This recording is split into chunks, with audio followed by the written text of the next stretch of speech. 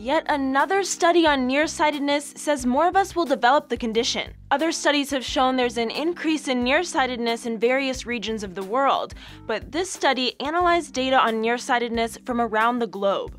The study in the journal Ophthalmology looked at 145 studies encompassing 2.1 million people. Based on the analysis, researchers say about half of the world will be nearsighted by 2050, and about 10% will have high myopia or nearsightedness based on researchers' estimates. Those numbers could be pretty serious, considering nearsightedness can put you at an increased risk of permanent vision loss. A growing body of research on the condition suggests more time indoors, increased screen time, and high-pressure education systems are partially to blame.